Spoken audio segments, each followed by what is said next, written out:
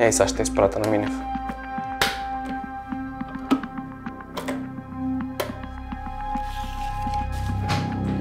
Коце, как се прави попара? Колко пъти ти казвам да не влизаш така? Бягай, бе, правя снимки, бе!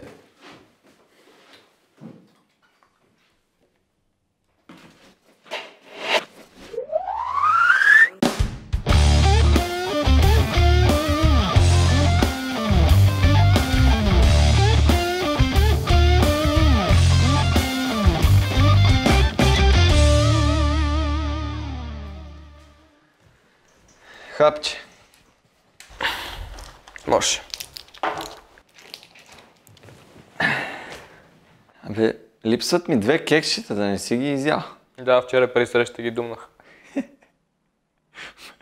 Ма ти ако си се гръмнал, а? Какво? Ти май не осъзнаваш. Това сигурно е шок.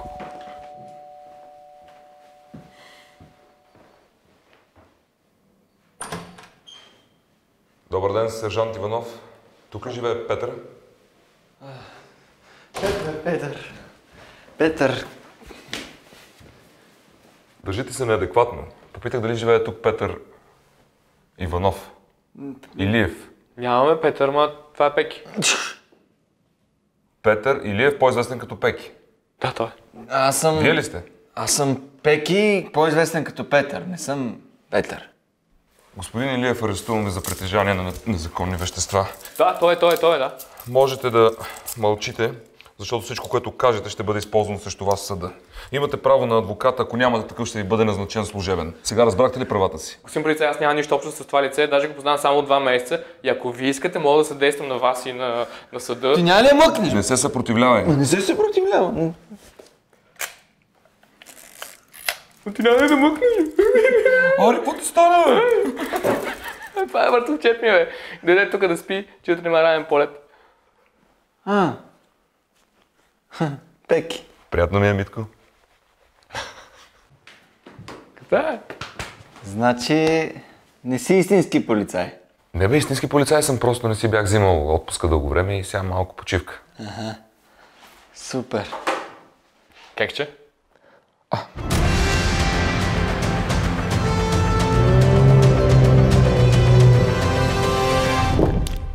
Какво ти става, бе? Нищо, подхлъзнах се. Нали ти казах, че ти са от вчера? Абе, върчане да е всичко. Тим да направя на доставка, ще си видим по-късно. Хайде.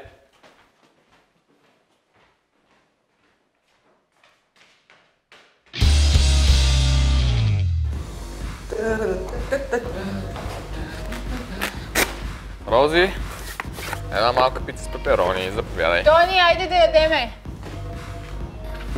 Умирам от глад. Една малка пица за 2 ви. Ще ви стигне ли? Естествено. Да не преядете. Аз ще ви донеса до вечера 3 солети, внимавайте. Чакай малко. Ядем малка пица, защото така искаме, а не защото не можем да изядем повече. Плюс това аз без проблем бих изяла джумбо пица. Ти ли, бе? Дет си 40 кила с мокри дрехи. Най-много да изядеш една малка към средна. Аз, от друга страна, джумбо пица без проблем. Какво си показваш мускула? Това не ти е мускула за ядене, това ти е мускула за ядене. Аз ще удара джумбо и половина, без да се замисля. Ти, дето изяде половин сандвич и другото си остави за после.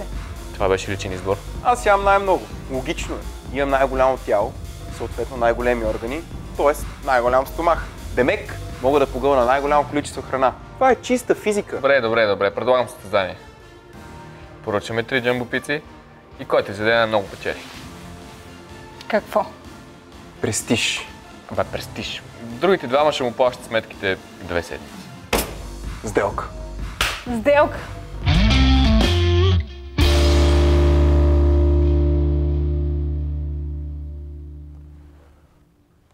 Та ти с какво се занимаваш?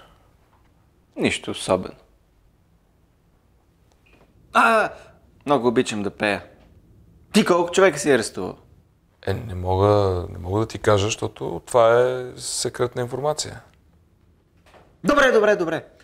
Арестувал ли си някоя известна личност, примерно за притежание на наркотици? Не точно, но има една певица, която съм пребирал няколко пъти. Жана! Не мога да кажа. Лора Караджова. Не мога да кажа. Лили Иванова. Не мога да кажа. Фенове на качествената кухня. Добре дошли в Надяждане. Играта, в която не е важно колко си красив, нито колко си интелигентен. Единственото важно нещо е колко можеш да се натъпчеш преди да припаднеш. Готови ли сме? Готови сме! Да започваме! Имаме 3 правила. Правило номер 1. Всеки състезател трябва да изяде по една джамбо пица абсолютно самостоятелно в рамките на 60 минути. 60 минути! Правило номер 2. Заедно с това всеки състезател трябва да изпие и по една чаша лимонада. Лимонада! И правило номер 3. Ако някой състезател увърне, припадне или пукне по време на състезанието, той автоматично отпада от надпреварата. Отпада! Готови ли сте? Готови? Приготви се! Старт!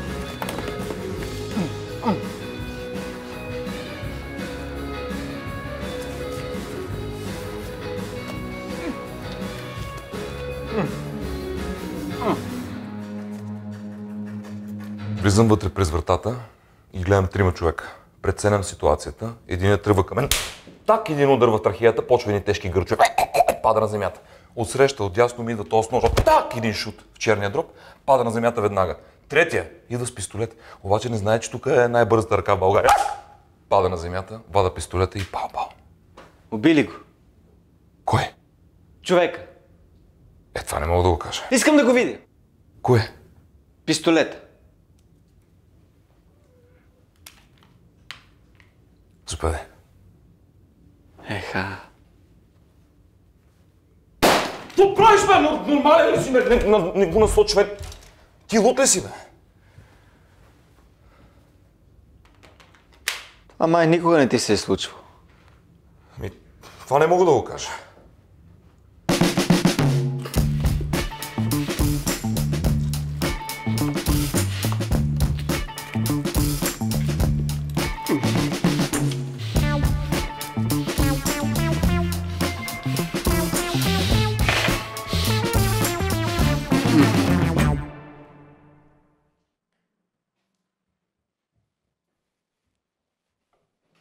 Хора, подарете цвете, хора, запомнете ни добре.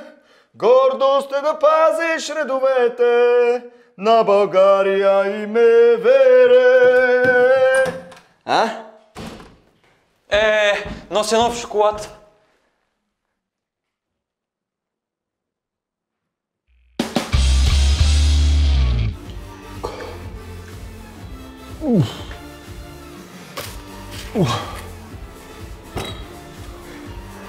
Още една хавка и ще повърна. Сигурно няма ям цяла седмица.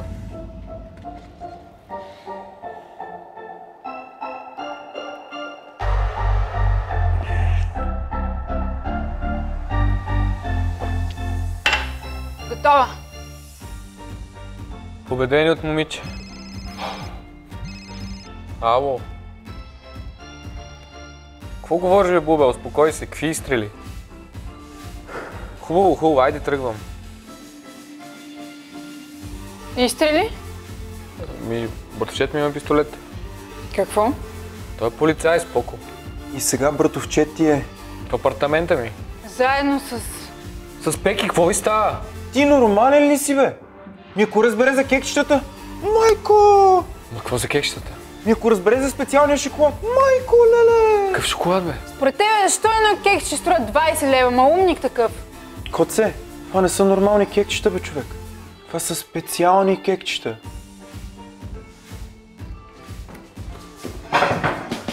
Майко! Май за характера си, защото той ще стане твоя съдба.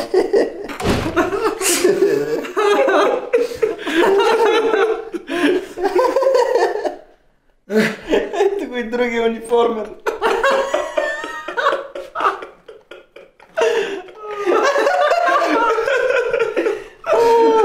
Що не казваше братчет, ще пътува за Амстердам?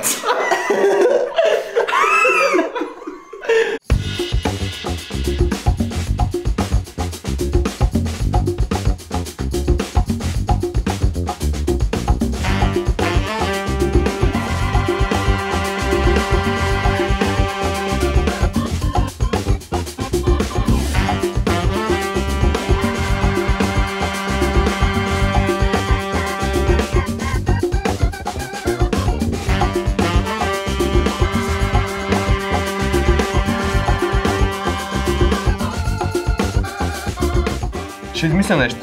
Добре, до утре.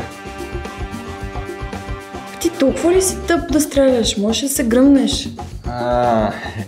Ако искате да го подкрепите, ще му кажете истината. Здравейте, заповядайте, комплименти от заведенията. Здравейте.